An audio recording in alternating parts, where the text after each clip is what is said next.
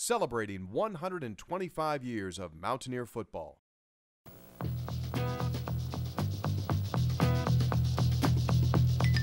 And the new house is going to be a beauty. Just like the old stadium on the downtown campus was considered a showplace of Eastern football, likewise, this 50,000-seat complex. Every seat a good one. Bill Kelly, project manager for the stadium construction site, says the weather's been good and they're a little ahead of schedule. We lost some time in March, about half of March, due to rain, but in June. The upper west side seating will be completely in place by Friday night.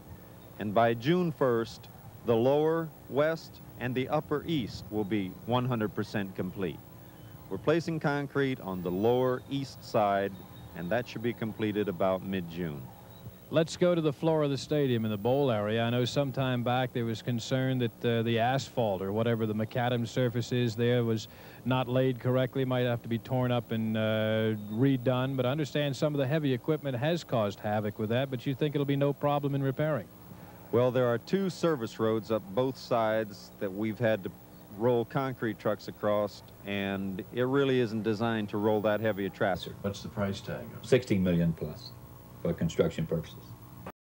Celebrating 125 years of Mountaineer football.